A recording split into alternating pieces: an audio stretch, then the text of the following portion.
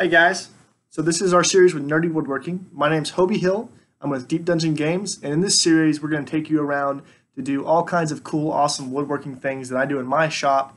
All these things you can probably do with most handheld tools. You'll see me using table saws, bandsaw, routers, all kinds of tools, but really that just elevates the product as a whole. I feel the more you put into it, the better off it's going to be. But overall, anything you can do with, probably $40 worth of hand tools, saws, and things of that nature. Maybe some actual tools that will actually, some actual power tools that will elevate the product and make you help it easier. Save some on the muscle.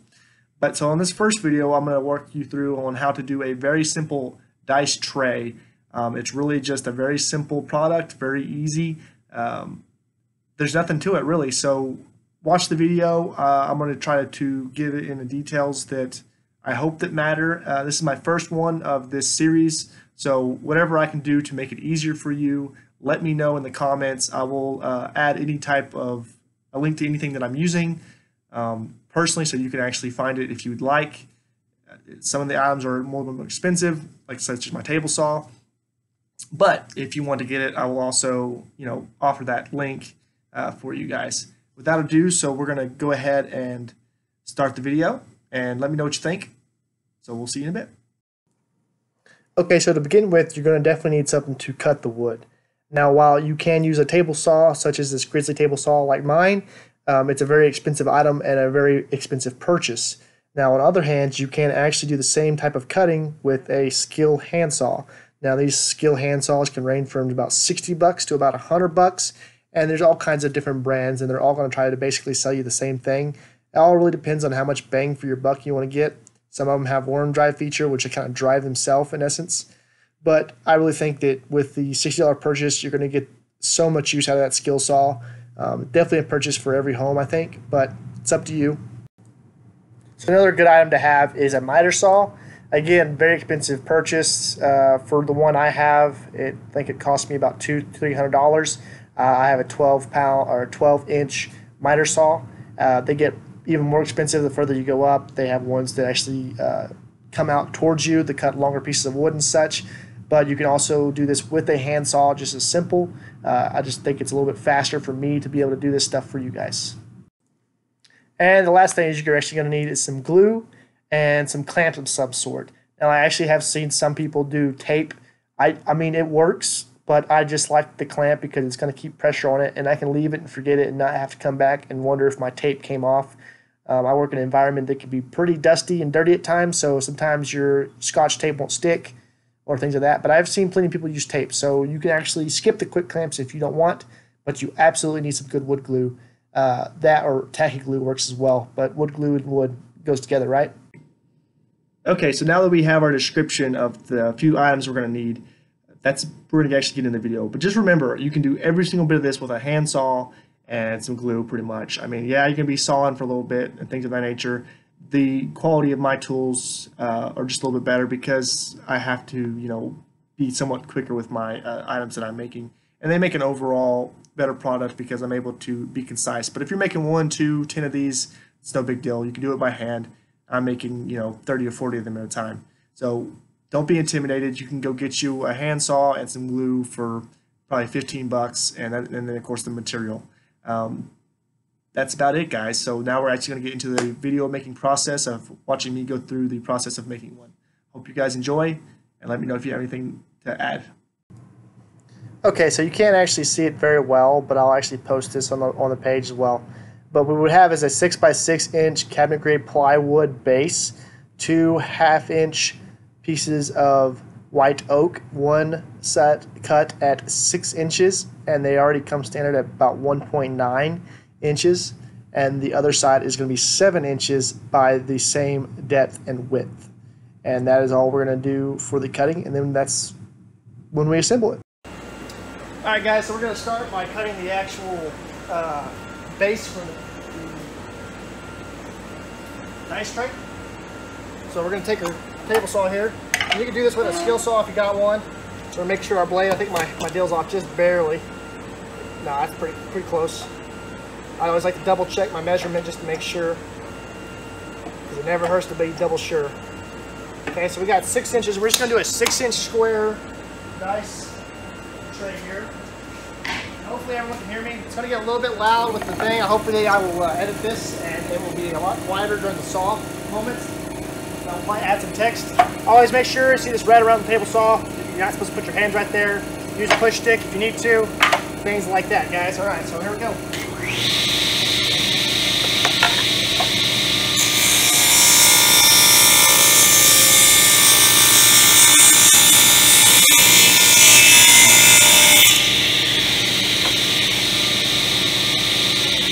So one thing you'll notice that with the grain of the wood, and this is just a piece of plywood here, but with the grain of wood, when you're not cross-cutting, it does a really good job of not having to worry about splintering and things like that. But one thing you may have to worry about when we're going to do a cross-cut here, and that's where you might see some splintering. So you can actually take some tape right here, and it will actually help prevent the actual splintering of the wood. But we're going to cut one more 6-inch spot.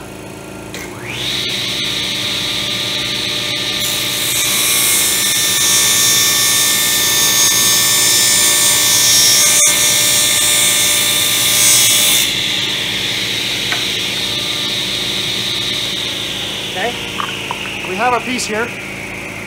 We're going to double check our measurements, just make sure we're 6 inches square. Alright, so we're going to go ahead and cut our pieces here. Got our 1/2-inch piece here. So we know we're going to need 2 at 6 because of our base cut. Okay, so we're going to go ahead and measure at 6. And you guys do this with a handsaw if you prefer, or if you don't have one of these guys here.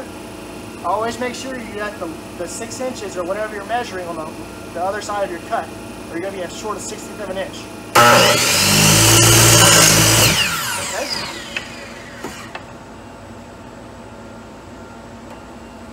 And sometimes I'll just use this extra piece here, since it's already the measurement that I want. Even if I'm short a little bit or long a little bit, I know they're the same size. Okay, there's number 2. Just right.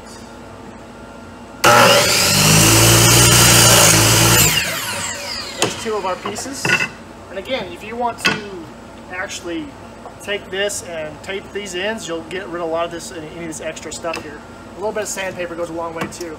So instead of 6 inches on this guy, since we know we're a 1/2 inch thick on these, we're going to have an extra little bit. So we're actually going to go 7. Let's make sure we're accurate there.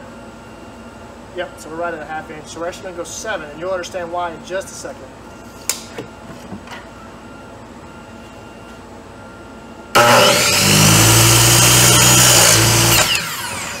Okay. And then trace that guy.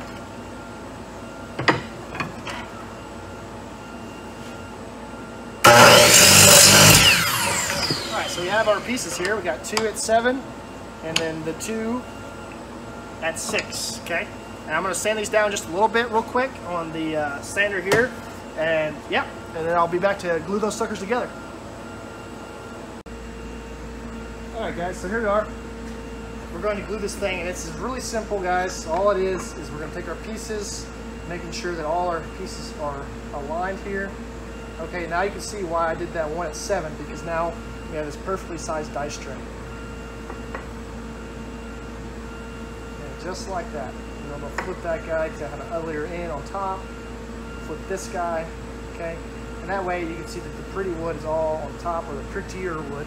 Okay, and I know there's some things you can do with like dovetail and things like that, but this is just supposed to be simple. So now all we're going to do is we're going to flip this guy here, flip this guy here, flip this guy here. Okay, make sure you guys can see. Yeah, let me push this thing forward just a little bit. Okay, so just like that. And all we're going to do is we're going to glue around the bottom pieces about a 1/2 inch up. You can actually write this, measure it out, so that way you know exactly what to glue. I'm not too worried about it. I'm going to learn about 1/2 inches. Okay, and there, just like that. So you see where I put up the glue is right there on the base edges, right there. Okay, and push that this way some. So now you can kind of see what I'm talking about there, where the glue's at. Okay, and then we're just going to flip these guys back to their original position. Okay.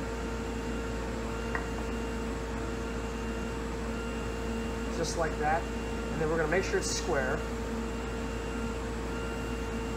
And if you have a nail gun or something like that, you can actually pin nail these things. I really don't think it needs that. Let me get a different clamp real quick.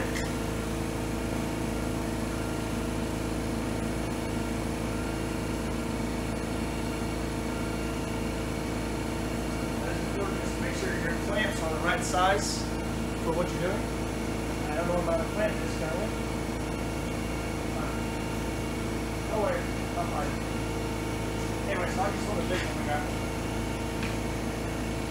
So this clamp is way too big for what I need, but it'll work. So you can actually get the clamps online for pretty cheap. And this is just so that way it dries. Make sure your edges are good. Just get it nice and tight.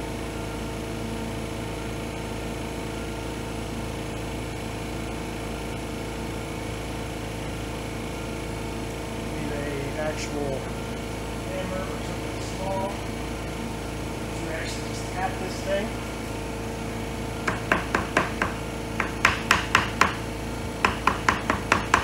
So it's flush. You like it? That's why I have it just yet. Don't go too far. Too much. Okay.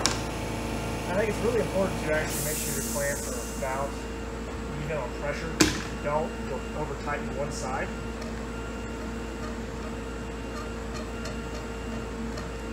Make sure you get most of the surface area to contact as well. Okay, just like that. And then we just literally gotta wait for it to dry. Tighten that thing up. You know what? I'm gonna switch this around to where most of the surface area is actually in contact with that. So that way we get a good clamp on our top end piece here too.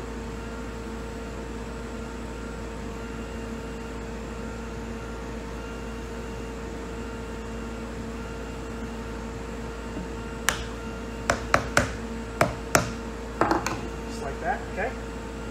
And now we're pretty good. I'm going to take some pictures here in just a second so you guys can kind of see what I'm talking about. And we're basically done right there, guys. That's pretty much it. Alright guys, so as you see where I got some glue in here, I'm actually just going to take a Q-tip and just smear that around real quick. And if you want the natural look, it's no big deal. I said this is just simple, real simple, easy. So if you're not careful, you'll actually, with a stain, it won't come in right, okay? So just remember that. This is simple, quick dice tray. So we got clamps all the way around. Looks like pretty good. Got that glue smeared, and that's what's going to happen. The more glue you put in there, the more smear you're going to get. Alright guys, so I took it out of the clamps, as you can see. It's a nice, beautiful dice tray. Very simple. You can make it as complex as you want, but I feel like this is the most simple design here. Just 4 pieces of wood that are cut to a higher length, and then the 1/2 inch center. And all around, it cost me probably $3 to make this. So if you want to do that, you're able to do it. Alright guys, so I actually put a coat of poly on it and put a nice piece of felt in the bottom of it there. Absolutely looks gorgeous with that red. And it's really simple, guys. Like I said, this is probably an easy concept that anybody can do. And as you can see, you can hear it right there. So that was very quiet. If you prefer that, what you probably more or less hear is more of the harder bottom right there. That's probably the difference. So there's really not too much difference, other than I think it brings an extra little bit of style on it. So hopefully, you know, you like this design, you like this concept, and you can do it yourself. And in the actual video, you'll see a lot better details, I hope. And I'll see you guys here in a little while. Alright, so I hope you guys enjoyed that video. I really hope I described it well enough. I don't know if I did.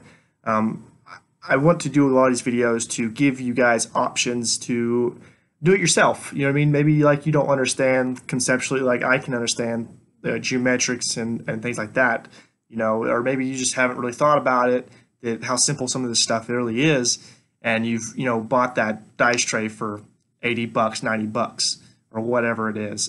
You can actually make stuff so beautiful and so great, and you don't even know it. So there's actually all kinds of options out there for wood. You can actually buy wood that's pre-cut, maybe not to length, but you can actually buy it at where you don't actually need the table saw. You can actually buy pieces of wood that are 2 inches thick. We'll add that to the description. I know you can get things like maple, red oak, poplar, ash, zebra wood, all kinds of fascinating wood. The more exotic you're going to do, the more expensive it's going to be, but it's there. And honestly, the cheapest way you can do it is buy a nice piece of cabinet grade plywood, and you can get just a beautiful look from it because there's all kinds of options for that. They have maple plywood, they have red oak plywood, they have white plywood, and all that stuff is actually pretty and it's functional. So really, it comes down to what you want to put into it as far as aesthetics. If you're okay with the functionality versus looks, then awesome. Now, I want to do another one of these guys later. I think I will wait until a later date, and I will actually dovetail some of these guys and show you guys how to dovetail your own dice trays and things of that nature. And then we're going to get into that. But I believe the next video, we're actually going to do a DM screen video. I will walk you through the process of making a DM screen for cheap. Same process as this video. I'll give you the descriptions and everything I use. Hopefully you guys will absolutely love it. And you can make your own DM screens as I show you how I make mine that I sell. Additionally, I will actually be selling these dice trays on my Etsy. If you want to purchase one and support me, that would be awesome and great. I do love woodworking, and I love nerdy woodworking more than I love any other type of woodworking. You can find us on Facebook, Instagram, Twitter, pretty much all Deep Dungeon Games. We're all out there throughout the deal. Come like us on Facebook, follow us our projects, and let us know if you have any questions. I really want to do these videos great, and I really want to, whether you're a man, woman, or child, be able to use these simple projects to elevate your own stuff. I know I have quite a few planned other than the dice tray and the DM screen. I'm going to do the mini shelf back there, but I want to do it to where it's more of a floating shelf style. And you can put them wherever you want, in your game room, in your house, wherever you can, because there's always weird spaces in your house that I feel are very underutilized.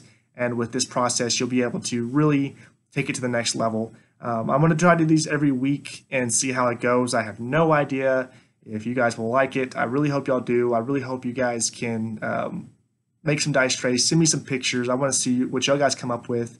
And again, I'm going to add some links to the video description. If you have any questions, you can email me at deepdungeonsinc@gmail.com. I will respond as I can. Or hit me up on Facebook, which is facebook.com/deepdungeongames. Yep, that's all I got, guys. I hope you guys enjoyed the video, and I hope my rambling made sense. And if it doesn't, if you need more descriptions, if I need to be more attentive to the measurements or anything like that, let me know, so that way I can make a better quality video for all of you guys.